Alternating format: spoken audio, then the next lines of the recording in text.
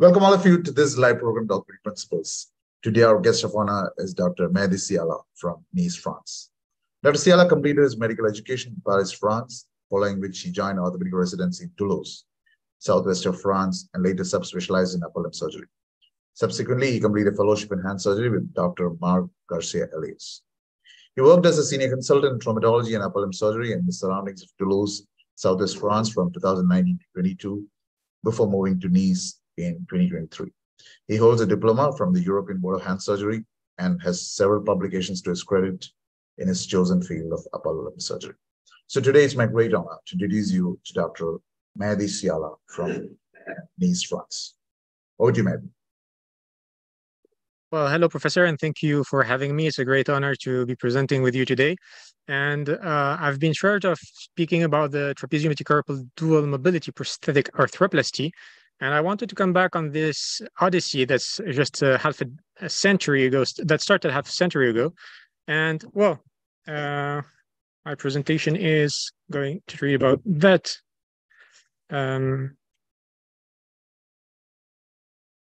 Starting now.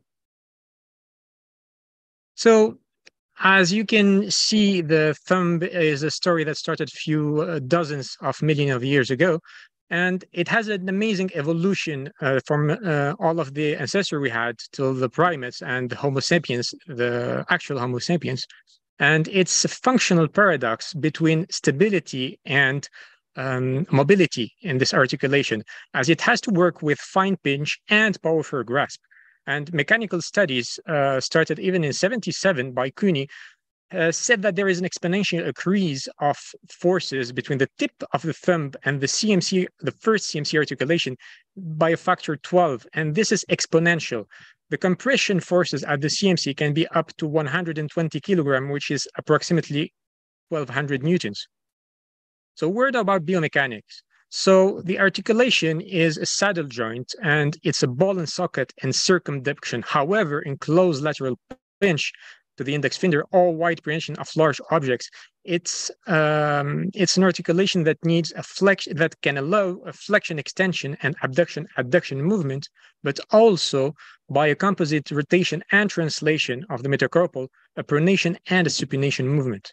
So this is the articulation. It's always compared to a saddle. Truth is, it's a little bit more complex than that. There is different radii of curvature between the trapezium and the metacarpal. It is only congruent in the extreme motion, taking a little intrinsic stability in the bones, also due to the shallow concavity of those bones, which are the metacarpal and the trapezium. So there is a big and huge role in the stability of this articulation by the ligament and muscle surrounding it and inserting nearby. And they can afford, they are the reason we have stability and a bit of laxity and the proprioception by the innervation of the capsule and ligaments and all of the tendons around. It's a complex movement that has been described by Ladd, amongst others, in 2013 and 2014 in two excellent articles I advise you to read if you want to know more about this. So this is the saddle we're talking about. Anatomically, it has been described 300 years ago, approximately, and there is accurate description of many ligaments, but none of them is exactly reproducible, and having something that is reproducible is quite elusive. Some description had as low as 3 ligaments, as other has up to 16 ligaments. As for stability, well, volar, dorsal, and ulnar ligament has been advocated to be the main stabilizer, but people are not really agreeing in this in the biomechanics field. So the ligament, they usually work to avoid the subluxation in the radial direction while grasping or pinching with the thumb and the index or the whole palm. So this is the same saddle with all of the component of it. So you can see it's a quite complicated story. So there is no consensus exactly about which one is more important in the stability. We know that they are preventing shifting with load. AOL and DRL have been advocated to be the most important, but the thing is that, well, nobody really agrees. There even is a prospective trial going on in Brazil since last year, including patients with osteoarthritis of the the first CMC articulation, just to see if the first dorsal anterossus muscle strengthening is able to reduce pain in this population. And as I said, those ligaments with osteoarthritis can evolve and become lax, and they allow radial subluxation during functional activity. And it has been also advocated in those studies that laxity leads to CMC osteoarthritis, or at least is associated with it. So here's one of the description that you can find about the classifications of thumb CMC osteoarthritis. The most famous one, or the two most famous one, are the Eaton and Littler classification that I put on X-ray, and the Dell classification. The difference being the osteoarthritis of the STT joint in the last stage. So stage 2 and 3 are the most common stages where you see the patient in clinics. And they restrain the TMC and the MCP movement in space in abduction, adduction, but also in pronation and supination. And this is unaffected by sex and handedness, according to the study by Hammond in 2014. Another word about stability is that the passive stability and the overall stability are linked, but not only. They are the dynamic stabilizers. And an intraoperative stable joint mean few movement in the trapezium. And as I put here, all the different kind of deformation that can happen with arthritis, the most common one being the double saddle. If you have a very stable joint in the period and during the surgery, it's a joint that has a high potential of stiffness. And Murley said in 1916 regarding his 39 trapeziectomy, at that time already, that surgery of CMC arthritis usually relieved pain, but with a high incidence of loss of strength and decreased range of motion and abduction. And his conclusion at that time in 1960 was that this surgery should not be applied to young, active people or heavy workers. So these are the X-rays that are described, the Kempenji incidence, and another one that's quite useful to have an idea about the progression of CMC arthritis. And what's the ideal surgery? The article for 2014 said that a good surgery should have a lot of points respected to be one of the best treatment we can offer to our patient. And this list is a versatile mobility in all of the different mobilization and position that the thumb can has, conserving the strength, conserving the precision of the opposition, and that in fine and gross motor function.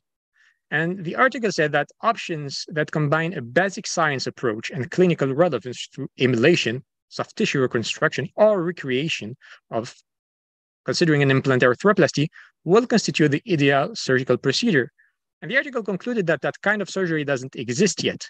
So what's very important is the versatility. And well, as we saw, the soft tissue reconstruction is quite complicated and with a lot of comorbidities that we have seen in the LRTI and other surgery with tendons, autograft tendons used for filling the space after trapezoidectomy. So that surgery actually did exist at that time. 1973, Le Cafinière started doing this surgery. This French surgeon started thinking about the CMC arthritis, or at least publish about CMC arthritis as soon as 1970. And in 1974, he published his first series.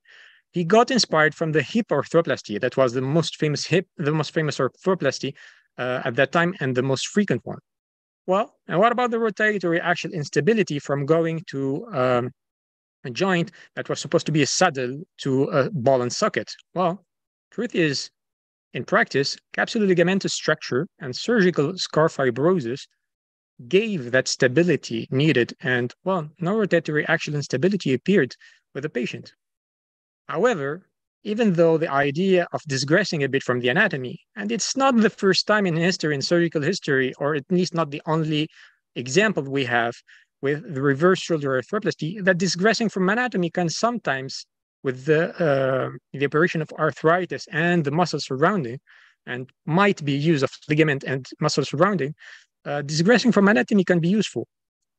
And in 2001, de la Cafinière published his series about 26 years of de la Cafinière arthroplasty, and he had as high as 27% of revision. And he said that hyperextension of the MCP and thumb shortening are the reason leading to the loosening of trapezial cup, and that the modification of the metacarpal device would supposedly protect the MCP stability and then protect the trapezial cup against the loosening. So a lot of other people got interested in this story, and there is a lot of design that appeared, and not only the ball and socket one, but also the interposition, the sphere, the saddle, some being in silicon, the other in pyrocarbon, the others, when there is a bearing, like for the arthroplasty, the ball and socket arthroplasty, metal on metal, metal on polyethylene. Some worked better than others. Some still exist. Most of those shown in the X-ray are not commercialized anymore. And then we saw that there is a high percentage of complication and revision with those first generation arthroplasties. People tried to think of solution with the single mobility transforming into a retentive cup, because dislocation was the first and more complex and more initial revision reason in the first generation arthroplasty. Then came the double mobility and the conical cup and the screwed cup. Well, we're coming to that. First is that in 1990, Conté in Lyon got inspired with the Caffinia arthroplasty and created a modular system. A stem that was anatomical and cemented, a cup that was also uncemented, and with anatomic stems, with neck angulations. That was the new introduced thing. And de la Caffinière got interested by that. And, well, he developed his second generation that was also modular, the straight neck, however, and he declared better range of motion than his first version. In parallel to that, Bouchon in Nancy created the reverse rubus. He got inspired or parallel at least, to the reverse arthroplasty in the shoulder. Well, a final touch, big major event that came is the dual mobility. It has been described by Christiansen in 1969. However, it has been developed and popularized in hip arthroplasty by Gilles Bousquet in 1976. First trial and successful trial in 1977. And this concept came with new arthroplasties. So the first one was in 2010, the movies, followed closely by the touch and the Maya that existed but did not get a dual mobility arthroplasty until recently. And the idea was that with the double, like in the hip, with the dual mobility, the dislocation risk would be a lot lower, especially in the first few months where the dislocation happened. And then came the conical spheres that you can also, the trunked conical spheres that you can also screw. We're coming back to that. And this is Dr. Luciez and Dr. Tessier that developed the touch and the Maya that are the last dual mobility implants with the movies, main used ones. So what's the rationale and advantages of the ball and socket dual mobility implant arthroplasty? Well, it has been described quite good in the article by Dwerings and Verstraeken that moving from a saddle joint to a ball and socket joint, well, is not that problematic, even though it disagrees with the anatomy. And here are the authors. Well, dual mobility seems to solve a lot of problems, especially in revision with dislocation and loosening of the cup. It restores thumb length in the alignment of the thumb, corrects the Z deformity better than any other intervention that we have for the CMC1 osteoarthritis, giving a better cosmesis and a better function. The recovery is quite shorter, and the key pinch can be even higher than the opposite side, especially if there is already osteoarthritis after the surgery than before, up to 111 or 112%. There is a low revision rate with the new implants. However, we don't have a follow-up that's long enough to be sure of those numbers that are going obviously to rise, and the complications are quite minor. We're going to talk about that in a few moments. And we have satisfactory revision options. When a CMC joint arthroplasty with dual mobility doesn't work, you have a list of options that we're going to talk about later. And a small and quick word about midcarpal instabilities. Well, when you have a midcarpal instability, a trapeziectomy can destabilize the corpus a little bit more and is then not the ideal solution. Well, like every surgery, there is disadvantages. Well, first of all, it's technically demanding.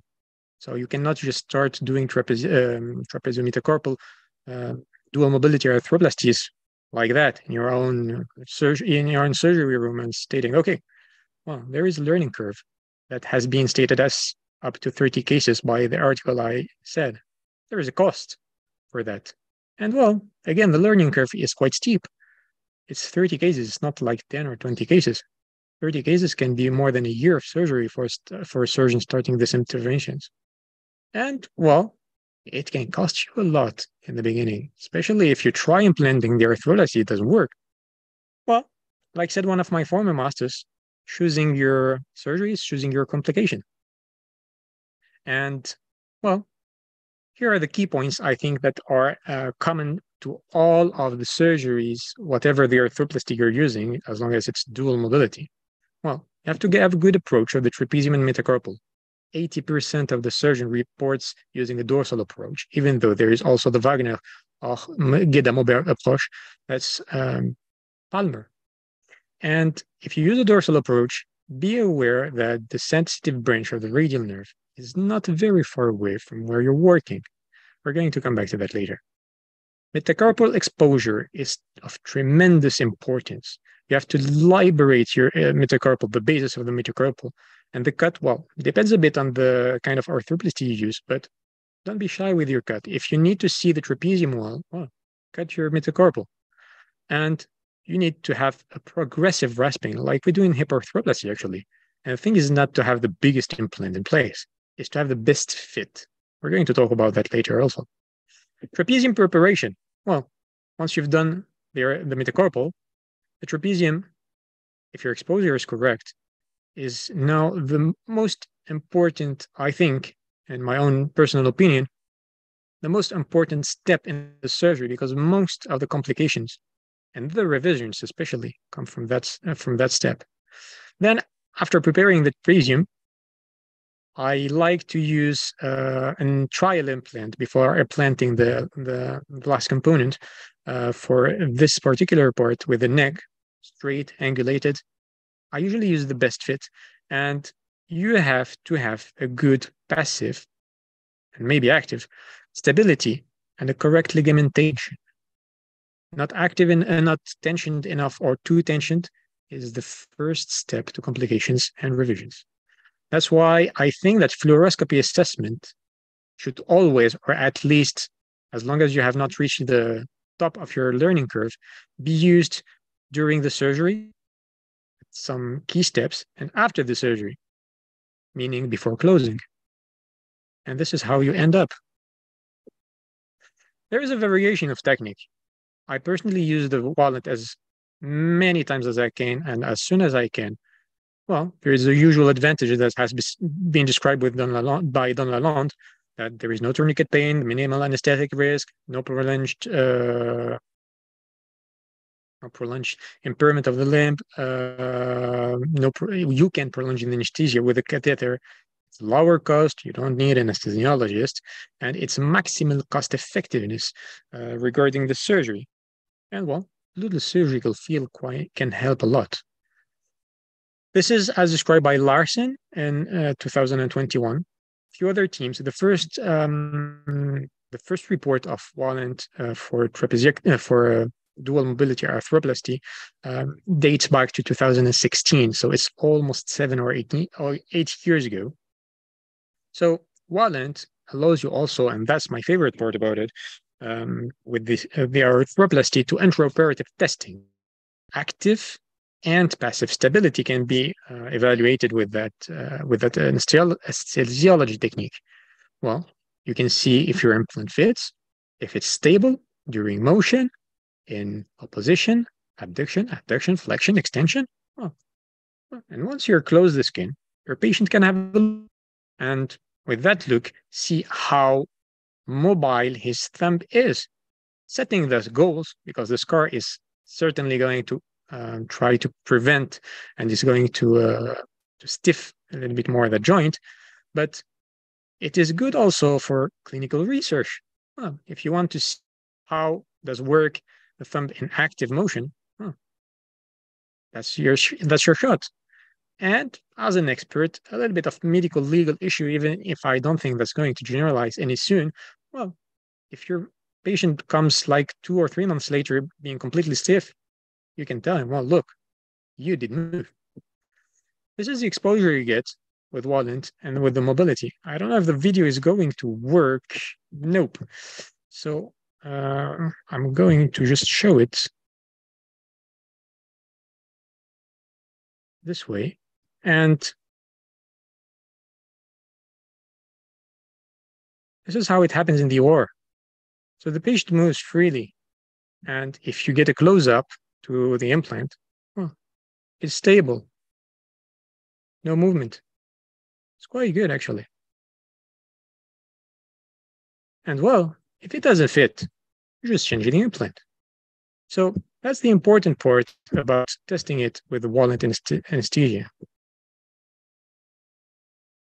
So the dual mobility prosthesis, how do we do it? What are the pearls and pitfalls that you have to respect if you want to have good results? Well, the metacarpal beak resection appeared after the first generations. Well, that allow the patient to avoid conflict between the base of the metacarpal and the trapezium, especially if you have heterotopic ossification, scar tissue that can, prevent the mobility there. The best feel is not the best fit. If you feel your metacarpal too much, and there is a contact between the stem and the cortical bone of the thumb, well, stress shielding is going to happen, or is at least more likely to. And the forces are not distributed the same manner, homogeneous manner that you would have with the best fit. Also, during the surgery, you expose yourself to some complication, as a metacarpal fracture. Surgery is not quite the same. And, well, the other thing that you have to respect is the trapezium. Most of the complications are coming from the trapezial side. Metacarpal is a little bit more forgiving. The one rule that everybody agrees on is your 6 millimeter cup diameter is at least 6 millimeters. So you have to have at least 6 millimeters of bone. Otherwise, you're exposing yourself to a lot of complication. There is a debate between 6 and 8 millimeters, depending if you're an expert or not, but we're coming to that later. The osteophyte resection, well, not everybody agrees how to do it, but one of the things that more than 80% of the surgeons agree around the world is that we have to take out at least the ulnar osteophyte. So as someone who is beginning the surgery of TMC, dual mobility arthroplasty, I think that the fluoroscopy is your best friend. You need to have a centered cup, and you need to put it in a manner that the past line, that's the articular line between the scaphoid and the trapezium, or proximal part of the trapezium, well, your cup has to be parallel to it. And, well, even if some teams like Decaux has said that, you can see it on this diagram, the shape of the trapezium on the profile view can be a little bit inclinated. I think 7 degrees is not the most important thing. If you have to remember something, and remember one rule about the cup, is that it has to be parallel to the past point. One of the interesting concepts that have been published last year by Duché and Trapezio is the M1, M2 metacarpal arch, stating that a good arthroplasty and better results can be achieved if you respect the arch between M1 and M2. That's coming back to giving good length. That's how you do the imaging about preoperatively and then during the surgery to have an idea about how is that arch. So what's the clinical results of those arthroplasty? What can you tell your patient?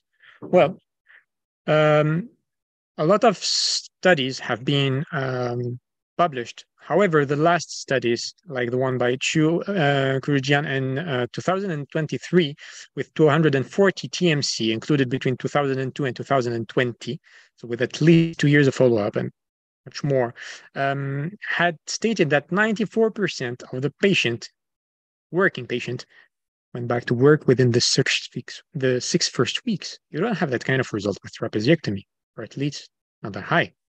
Complication rate was 7.5%, and survival rate was 97%. Remstrup followed the movies with at least 2 years of follow-up. complication rate, close to 20%, but prosthetic revision during the 2 years, only 3%. We're quite far away from the 27%. Well, we're not 10 years delay, but even the first design didn't have as low as those arthroplasties. The touch with Bruno Luciez again that published his results with good 9% only complication, half of them being the curvant tenosynovitis and the other one being trigger thumb, and only 4.6% of revision and 95% of satisfaction. So choosing your surgery is choosing your complication and thus your revision. According to the series, depending on the kind of the arthroplasty you're using and the generation of it, 7 to 25% of complication. The most frequent ones being the decurvent tenosynovitis, the radial nerve, the radial sensory nerve branch irritation, and the trigger thumb. Well, nothing very harmful, we'll say. And 3 to 25% of revision, excluding the one of the Caffeinia, of course. The deep infections, well, are quite exceptional. It's difficult to see that. Polyethylene wear, polyethylene became reticulated. As we said, with the double mobility, there is less and less. And what we saw from a lot of studies, especially the one from the team of Montpellier with Professor Chamas, is that there is a 5-year cutoff. That's when the complication really start to appear. And that's why we need a lot more follow-up of our patients, even with the new generation of implants. Well, this is the loosening of the cup. And this is an X-ray after the complete loosening of another patient. Metacarpal osteotomy can be used sometimes, especially in the first design. Here you see in second generation of the Caffeinia, and you see that the metacarpal had to extract the cemented stem. With the old generation, the single mobilities, the dislocation rate has been advocated to be happening in the 3 first years. If you didn't have dislocation at 3 years, well, you were out of trouble, at least for that complication.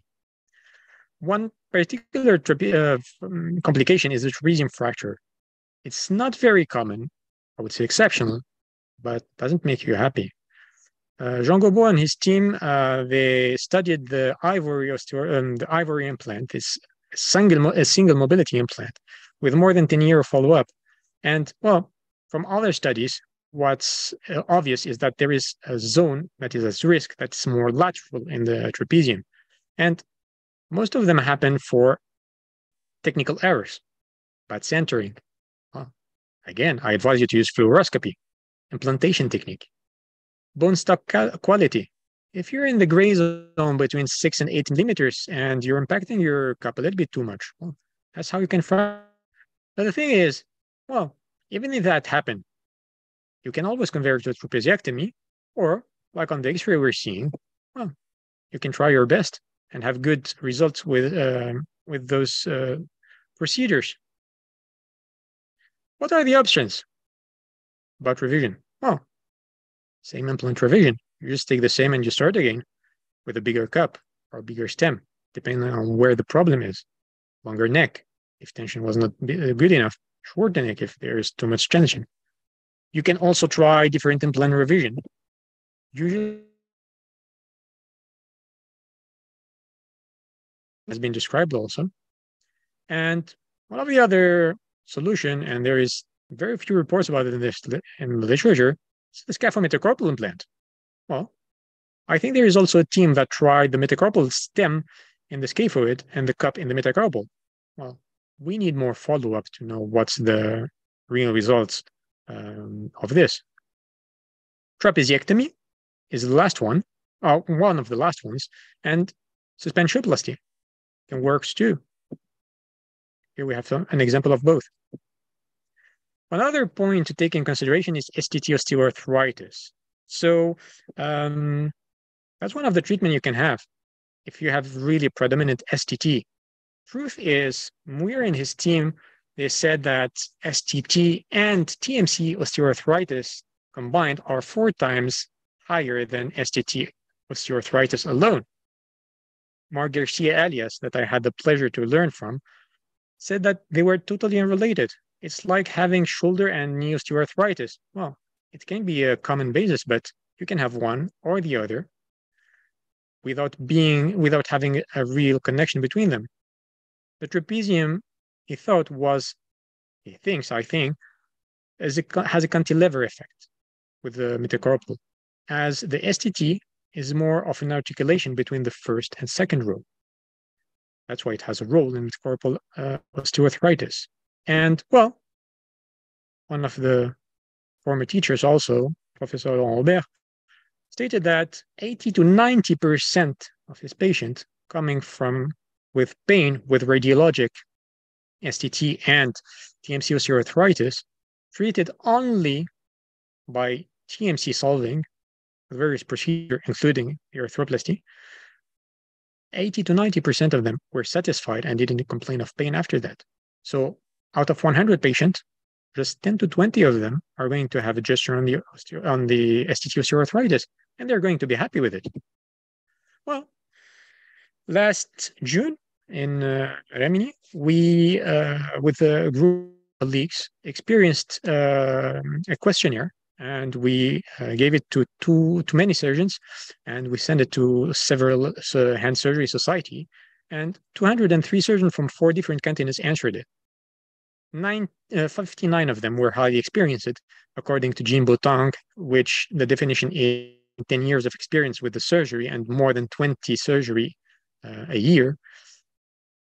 92 of them were French. And what we noticed, and this data is not published yet, it's in progress, a huge variability, very huge variability in techniques amongst surgeons, amongst surgeon experience or not, amongst surgeons French or not.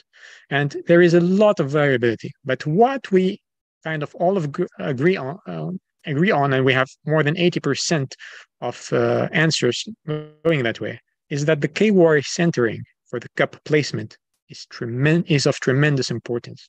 Osteophyte resection, especially the ulnar one. And, well, as we already said in our studies, the de Carvin and the sensitive branch of the radial nerve irritation are the most common and most commonly reported complication. On a global level, out of the 203 surgeons, trapeziectomy was the most common revision procedure.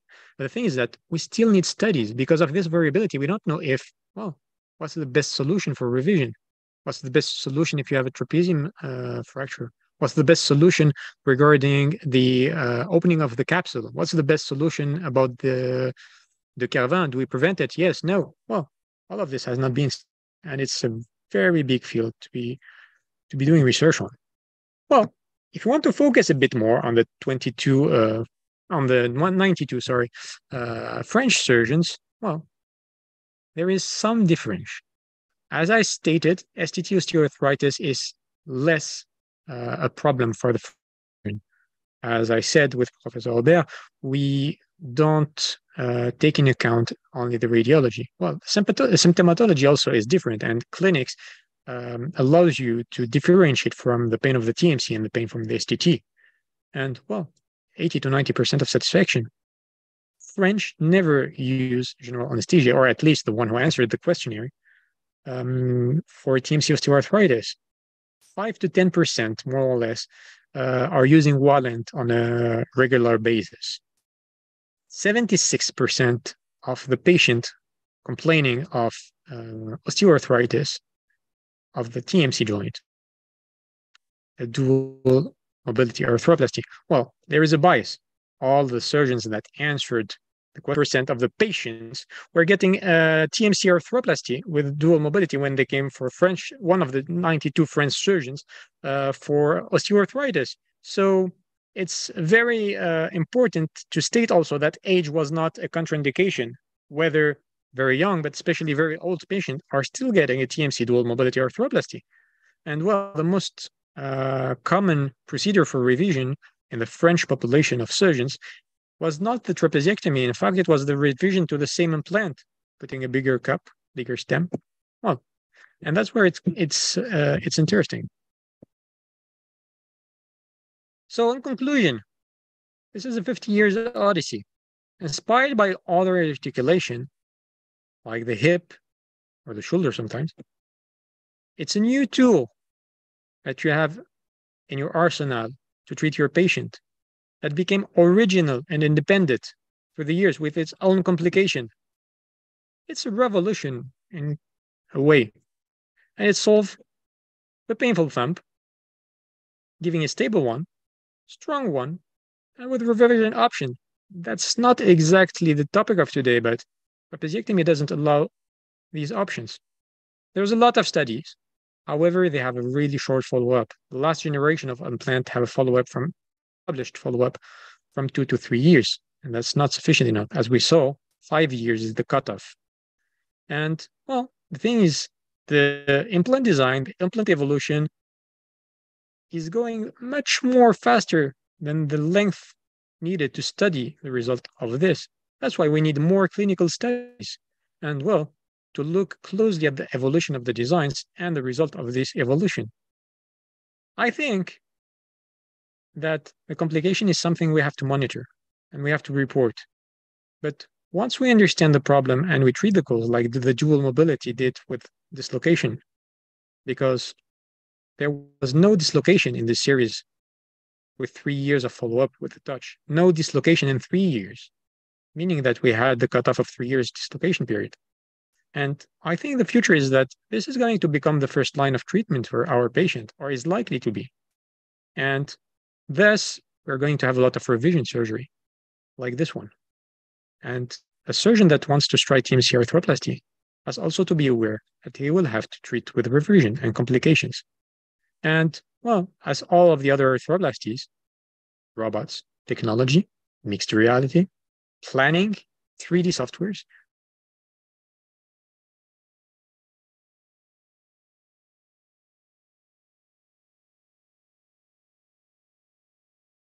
dual mobility arthroplasty. Here are the references I use. Thank you, Mahdi. Mahdi, can you stop sharing, please?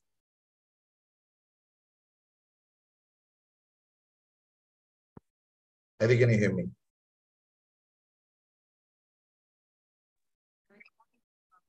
Yeah, thank you, Mahdi. I think that's it, right?